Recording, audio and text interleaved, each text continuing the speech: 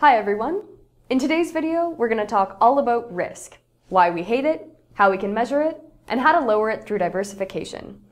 By the end of this video, you'll learn the fundamental trade-off between risk and return, how to measure the standard deviation or variance of returns, the difference between systematic and unsystematic risk, and how to lower unsystematic risk through diversification. We buy stocks, bonds, or other securities because we expect to earn a return on those assets. Returns can come in the form of payments like dividends or coupons, or as an increase in the asset's market price, which is known as a capital gain. But these investments carry an element of risk. We may not make as large of a return as we expect.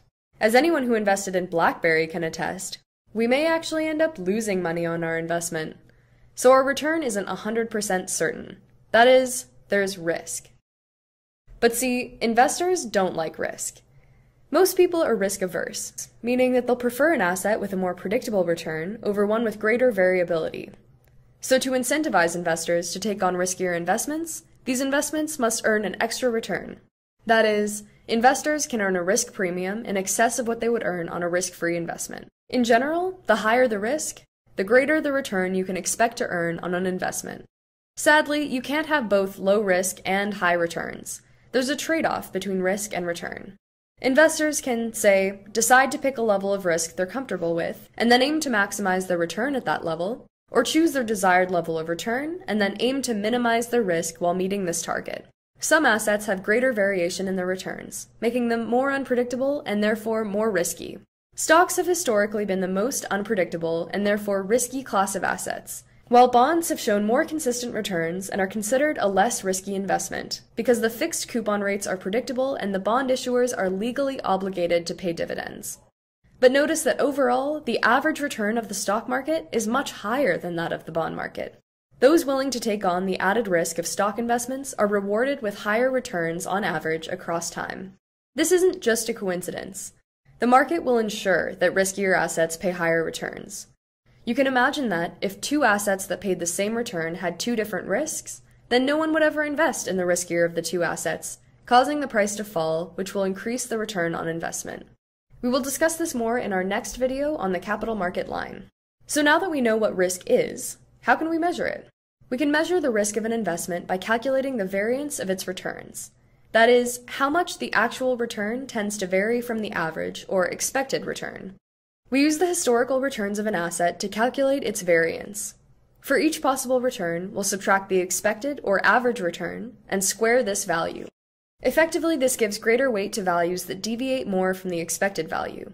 Then we multiply this by the probability of getting this return based on how many times it has occurred in the past. We do this for every possible return and then add these terms together. We can also express this formula like this.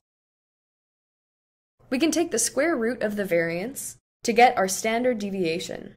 The lower the standard deviation or variance of an investment's historical returns, the less risky its returns are expected to be in the future.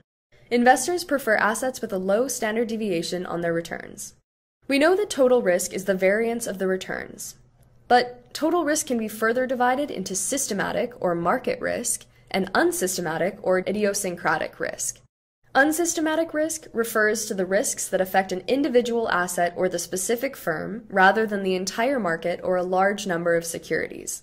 Some examples of unsystematic risks include labor strikes, lawsuits, or poor company management, because these events affect only one company. If we were to own every security in the market, also known as the market portfolio, the unsystematic or diversifiable risk will be completely eliminated. Why? Because every security has different unsystematic risks. We can illustrate this using a portfolio with only two stocks, one in a tourism company and the other in a farming company. In rainy years, the farmer's crops flourish and his stock price goes up. Meanwhile, the tourism company's stock price suffers as nobody wants to tour in the rain. In dry years, the farmer's crops suffer, but the tourism business is booming.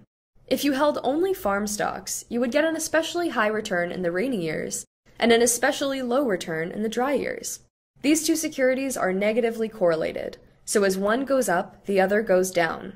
One's bad performance will be balanced out by the other's good performance, leaving the portfolio of the two stocks rather stable. This leads to less variance in your total returns in the portfolio, and therefore lower risk to you as an investor. When assets are correlated, it means that changes in their returns are connected.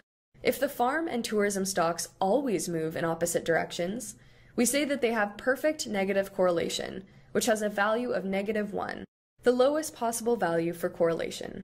If two stocks always move together, whether up or down, then we say that they have perfect correlation, which has a value of 1, the highest possible value for correlation.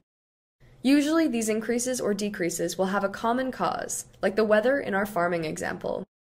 Lastly, if the movement of one stock had no effect on the returns of the other stock, meaning that when one moves up, we can't tell whether the other will move up or down, or perhaps remain unchanged, then we say that these stocks have no correlation. That is, their correlation is 0. When it comes to correlation, the lower, the better. The correlation of the two stocks is the covariance of the stocks divided by the standard deviation of the farm stock times the standard deviation of the tourism stock. Since standard deviation is always positive, then the direction of correlation, positive, 0, or negative, is determined by the covariance. But how do we calculate covariance? The covariance of the two stocks is a measure of their joint variability. For any possible outcome, we'll take the return of asset A minus the expected return of asset A, times the return of asset B minus the expected return of asset B, times the probability of this outcome occurring, and we'll sum it for every possible outcome. That is, for each possible return for farm stock and tourism stock, how would they differ from their expected return? As we saw in our previous example, when the returns for farm stock get higher as we get more rain, the returns for the tourism stock get lower. As the weather gets drier, the return on the farm stock is lower than its expected or average value, and the return on the tourism stock is higher than its expected value. The return on one asset is always higher than its expected value, while the other is lower. So we'll be multiplying a positive and a negative for every possible pair of returns, to get a negative sum for the covariance. If the correlation is positive, it means that as one term goes up, the other term also goes up. The returns are always either both above their expected returns or below. So we're always multiplying two negatives or two positives, resulting in a positive sum for covariance. And for assets with no correlation, returns are completely random and independent. Sometimes both will go up, sometimes both will go down, and sometimes one will go up while the other goes down. When we add all of these random values together, we can expect them to cancel out and leave us with a covariance of 0. When we talk about the relationship between two securities, we prefer to use correlation over covariance. Correlation must always be between -1 and 1, making it easier to interpret. If we have a covariance of, say, -10,000, all we know is that the securities tend to move in opposite directions. But if we know that the correlation is -0.2, we can also see that the strength of this relationship is low. But assets don't need to be negatively correlated in order to have risk reduction benefits. In fact, adding any security to your portfolio will lower the risk if it has a correlation of less than 1 with your existing securities. An asset is always perfectly correlated with itself. For example, all shares in a company sell at the same price in the market at all times. So adding an imperfectly correlated asset means that we will not be as affected when one asset is performing poorly, because the performance of our other assets are not perfectly following the same pattern. Holding on to a portfolio of assets that do not behave identically is called diversification. Having some variability between our stocks helps us to diversify and thus reduce our risk. This is the financial equivalent of saying, don't put all your eggs in one basket. We can see this in our formula for the variance of a portfolio comprised of two assets. The variance of the two securities is affected by the variance of each stock individually, as well as the covariance. Notice that because of this covariance term, the higher the correlation is, the higher the portfolio variance becomes. In a portfolio with perfect positive correlation, a correlation of +1, the standard deviation of the portfolio is simply the weighted average of the two assets' standard deviations. That's because when securities move together in the same direction, the variances of each are essentially amplified. The higher the correlation, the greater the amplification effect. But the lower the correlation is, the smaller the portfolio variance becomes. When securities move somewhat differently from each other, the variations are tempered, or in cases of perfect negative correlation, cancelled out. Why do we care so much about the covariance? Why not put more emphasis on the variance of the assets? Covariance has a larger impact on a portfolio's total variance than the variance of individual assets. As you add assets to a portfolio, you introduce only one variance term, but several covariance terms. The new asset has a covariance term with each of the existing assets in the portfolio. Look at how the ratio of covariance terms to variance terms increases as we add assets to the portfolio.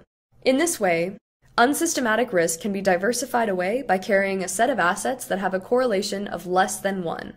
Because smart investors can so easily do away with unsystematic risk by diversifying their portfolios, investors do not even expect to be compensated for it. In the graph here, we can see that the risk reduction effect is most prominent as we add the first 30 assets to our portfolio. In theory, adding another asset that has low correlation with other assets in the portfolio can decrease the portfolio variance, but in reality, after 30 assets, there isn't much of an additional effect. The only risk that affects a security's return in the market is systematic risk. Systematic risk, also known as market risk or portfolio risk, is the risk that remains after diversification. It's also referred to as undiversifiable risk, because it's caused by macroeconomic factors that affect the entire market, not just a group of securities. Examples include changes in interest rates, inflation, wars, and economic recessions. These events impact the market portfolio, which theoretically contains all the assets in the market, in the same way, positively or negatively, so the returns on the entire market portfolio move together, increasing total return variance and introducing risk. This risk cannot be diversified away, and so investors will expect to earn an additional return to make up for that risk. Today we learned about the trade-off between risk and return. Then we learned how to use the variance or standard deviation of returns to measure the risk of an asset. Later we looked at the difference between systematic and unsystematic risk. Remember that unsystematic risk can be diversified away by holding a portfolio of assets with low correlation, so investors don't expect to be compensated for it. Thanks for watching!